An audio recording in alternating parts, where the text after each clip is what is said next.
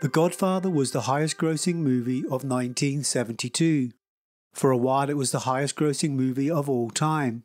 It revitalized and launched careers, was nominated for 10 Oscars, and won 3. 2 generations later it is still considered one of the greatest movies of all time. So why? Many extol the symbology of values, the real portrayal of mafia, the acting, the dialogue, cinematography. There are plenty of movies with these qualities long since forgotten. What has made The Godfather so compelling to a wide audience for so long? The secret shouldn't be so shocking. It's good storytelling, starting with the original Mario Puzo book and then the Mario Puzo screenplay, which makes The Godfather the kind of movie we should be looking at in the writer's room. This video will break down the movie to its core structure, character and story beats. The goal is to expand our understanding of great story so we can weave the learned knowledge into our own projects. Let's go. Act 1. Opening Scene. The Godfather opens with the words, "I believe in America," in a darkly lit room that might be imagined as hell. These words define the Corleone family's arc as they fight for survival in the changing world of American crime. In Don Vito we see a man with power over justice beyond the law, a man with power over life and death. Decisions he makes in this very room. Vito is no devil though. We see a man who cares greatly about respect, family, friendship, his Sicilian values. Vito firmly believes his family is a business. They are not murderers. The opening scene defines the starting point of the movie. The final scene, set in the same room, depicts Michael Corleone in Vito's place, the family Don. To survive the American dream, they have become murderers without values. World building. The world of The Godfather expands from Vito's dark office to a post-World War II American wedding, although it is difficult to place the time. The fashion and dress of the characters are largely timeless. It's only the technology around the people that ties them to 1940s America. It is only Michael's arrival as a returning war veteran that sets the story world and time frame as post-1945 America. As the camera roves around the wedding, we continue to figure out the world. We witness a family with wealth enough to stage a big wedding, to own such a grand house, with influence enough to have a celebrity sing at the wedding, a family profiled enough to warrant the attention of the FBI and of reporters, with guests powerful enough to have cameras destroyed and nobody care. The gates and high walls define the family home as the main arena for the Corleone family, an enclave from American culture. As such, the house will repeatedly be depicted as a fortress under siege. The wedding lasts 25 minutes. By the end, we know exactly the world we are in. Our perception of the world and the Corleone family is expanded through Tom's visit to the Waltz movie studio. We see the kind of influence the family wield even among the rich and influential. We also see what they will do if they don't get their way. The world building and setup close at 34 minutes as Vito and Salozzo debate the emerging drugs industry. Vito's refusal to join the drugs trade is the cause for the story change. This scene is also where the story lie is defined. The lie.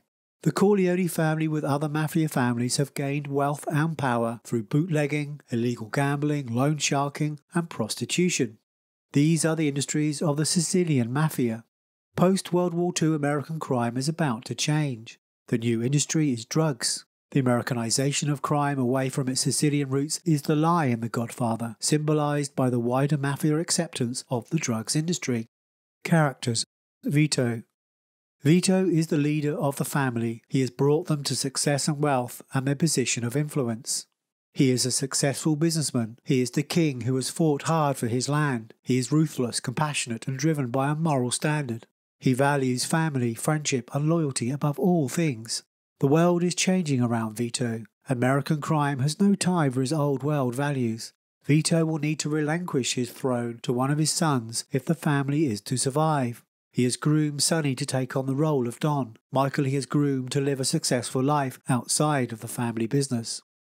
Michael Corleone is a great example of a negative character arc. He starts the story as a war hero, destined for a future in legitimate business or even government. Michael is naive in the world of crime. He tells his American girlfriend at 19 minutes this is his family, but he will not play any part in the family business. The statement not only defines his character arc, but states the dramatic narrative central to the whole story. The sincerity and naivety with which Michael makes a statement is his character flaw. In a positive arc, the flaw is usually a failing the hero will overcome to a positive conclusion. For a negative arc, the flaw can be a positive trait the events of the story will turn bad. In this case, the story lie, American crime, will consume him. Sonny. Although Sonny is the B story facilitating Michael's transition from family outsider to heading the family, he is also a brilliant example of the detail given to every character's real and individual purpose in contrast to Michael. If a good leader can be defined as someone in charge of their personal vices, Sonny demonstrates from the very beginning he is not the heir Vito hopes him to be. Sonny fails the challenge of leadership at almost every turn, but he never feels like a plot device because his vices define his character, which makes him relatable to an audience. His character starts flawed, and if this had been a lesser story, he might have gone on to overcome his flaws and return the Corleone family to previous glories. Because Sonny feels very much like the hero of any other movie, his death, set up through the predictability of his vices, has a strong emotional impact on the audience. It is the emotional equivalent of killing the hero halfway through Act 2. Sonny works because he is set in contrast to Michael, and Michael's arc is negative. They are not both competing for that positive arc. Kay. Kay is the least defined of all the characters. Through much of the wedding, Kay is a device to actively involve the audience at the wedding. We are Kay experiencing this alien family dynamic firsthand. Kay is also used to symbolize America at two levels. She is symbolic of the American culture that exists around the Corleone family. The symbolism of America is always visually demonstrated by Kay's fashion and colour choices. Kay also symbolizes the America the Corleones must become. The family's reluctance to change is demonstrated through the distance it maintains between the house and Kay. Kay's marriage to Michael and subsequent acceptance in the house is symbolic of the family's American transition. Change. Every change has a cause and then an effect. Once the opening world of Sicilian Mafia has been painted, the change is introduced at 42 minutes. The cause for this change is Vito's refusal to join the emerging narcotics industry. The wider Mafia see this refusal as weak, unwilling to move with the changing face of American crime. They want the Corleones and their Sicilian values out. They want the family's territories, revenues and importantly the law and judiciary contacts on Vito's payroll. The change is the assassination attempt on Vito by Sollozzo. It is the first turning point of the story. The story effect of the change is to trigger Michael's arc, from outsider to inclusion in the family business. Inciting incident. The section after the change at 42 minutes starts by defining Michael's distance from the family business. As Sonny and Tom discuss strategy, Michael is assigned the role of receptionist by Sonny. When Michael later goes to meet Kay, we learn he is safe because the other Mafia families consider him a civilian. From outsider, Michael begins transitioning towards the story at 58 minutes, when he leaves Kay, telling her he doesn't know when he'll see her again. Leaving Kay is Michael symbolically distancing himself from American life and aligning with his Sicilian family. It is Michael accepting the new world created by the change. The hospital scene is the crisis of Act 1. At 63 minutes, Michael willingly dedicates himself to his father's protection. This is the inciting incident. He could call Sonny and wait for the family, but he doesn't. He hides his father and goes outside to protect him. We have no idea where his commitment will take him, but we are all now invested in the story. Act 2A. Break to 2. If Act 1 ends at the hospital crisis, the climax and resolution to Act 1 play at the start of Act 2, often termed the break to 2. Michael literally walks out of Act 1 through the hospital door into Act 2 at 64 minutes. We have seen Michael's ability to clear thinking under pressure, and now we will see his bravery. The climactic moment of the scene is the assassins pulling up in the car and Michael reaching for an imaginary gun. The resolution of Act 1's climax is Michael's standoff with Captain McCluskey. The story reiterates Michael's composure under pressure as he demands protection for his father and buys time for his family to arrive. We are reminded by a police officer Michael is a decorated war hero, a good guy. The Act 1 resolution also shows us the new path forward, with Captain McCluskey and Sollozzo now in direct opposition to Michael and the family. Fun and games. The fun and games are short, largely due to the 64-minute runtime of Act 1. Michael is now active in the story. As a consequence, the Corleone family's enemies now include a police captain. At 67 minutes, we see the Corleone family preparing for war. We see the family home now portrayed as a medieval fortress, and if we didn't realise this, Clemenza states this as they re-enter the house. Without the considered influence of Vito, there is conflict about what to do next. To declare war or make peace. To invest in the drugs industry. Sonny and Tom want different things. The essential conflict is between business and personal desire, revenge. Michael sits in the middle, still and thoughtful like his father in this office, in the opening scene. Michael's desire, as always, is to protect their father. As Michael details his plan to kill both Captain McCluskey and Solozzo, he is stepping into the woods. This is the 2A turning point. The family perception of Michael as an outsider is reinforced by the laughter his plan causes. His ability once more to clear thinking and strategy convinces them. As Michael says, it'll make a hell of a story, and it sure does. Michael's preparation for the execution of Solozzo closes the fun and games. Midpoint. The midpoint sequence starts as Michael climbs into Solozzo's car at 78 minutes. It ends when he walks out of the restaurant having executed Solozzo and Captain McCluskey at 85 minutes. The scene is the crisis of Michael's character, the point of no return, the moment he takes control of his future. Michael's desire to protect his father has led him to this point. His commitment has consequences. He will never be the senator or business leader his father always hoped he would be. As Michael's arc is negative, he will now increasingly embrace the lie through 2B. Act 2B. Bad guys. Immediately after the midpoint, the bad guys close in at 86 minutes and the war between the Corleones and the other mafia families gets underway. Vito's return home at 88 minutes is symbolic for what he represents in the story, the unification of the family. Through all the scenes of Sonny and Michael, the family have been absent. We get another key beat at 90 minutes when Vito learns Michael killed Solozzo. The news breaks Vito's heart for the loss of his son's future, a loss his son willingly accepted to protect his father. The sequence at 91 minutes shows the state of the Corleone family under Sonny's leadership. Sonny is trying to kill all his enemies one at a time. Revenge is personal. Tom's opposition to Sonny continues the dramatic tension between the needs of the business and revenge. At 101 minutes, Sonny departs from an afternoon with his mistress, discovers his sister is badly beaten by her husband, and viciously beats her husband in public. Sonny's scenes define his brash character. We like him as the big brother with heart, but he is not a leader, a don. If we hadn't figured that out, these scenes are designed to show us. Having the audience work Sonny out helps audience engagement with his character. His actions feel real for who he is, and that's important because his death at the All Is Lost will facilitate Michael's ascension to Don. If we didn't engage with Sonny, he'd feel like the plot device he ultimately is. The scenes in Sicily show Michael coming into his own. His negotiation with Apollonia's father at 98 minutes exactly mirror Vito's later negotiations with the mafia families. In Sicily, there is still compassion in Michael. The culmination of the Sicilian sequence is his marriage to Apollonia. It shows Michael as a caring and compassionate husband to a wife at her most vulnerable. If Michael's murder of Solozzo defined Michael's future, his time with Apollonia has so far seen him grow to a man with the potential to lead as his father has. Of course, this is drama, and we're only halfway through 2B. All is lost.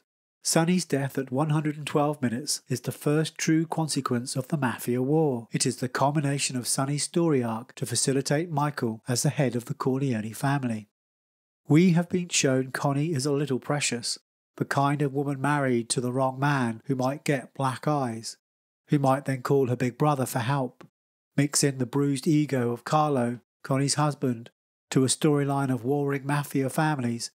Carlo deliberately beats Connie to draw Sonny's wrath so he can be isolated and murdered. It's a great storyline because it relies on playing the audience's perception of the characters learned throughout the story. If the Michael we have seen fall in love with Apollonia were to head the family, it could be a like-for-like succession from Vito. With Apollonia's death, all really is lost for Michael too. Sicily and Apollonia have been symbolic of Michael's journey through a compassionate worldview. This world has now been destroyed. In his following scenes convincing Kay to be his wife, we see a man embrace America without heart or compassion. Moment of truth. The final scene of 2B sets out all the pieces ahead of Act 3. Everything Michael has done and will do is for the love of his father. Their scene together at 140 minutes is Michael's statement of character, the moment we pause to remind ourselves who these characters are ahead of the tumultuous Act 3.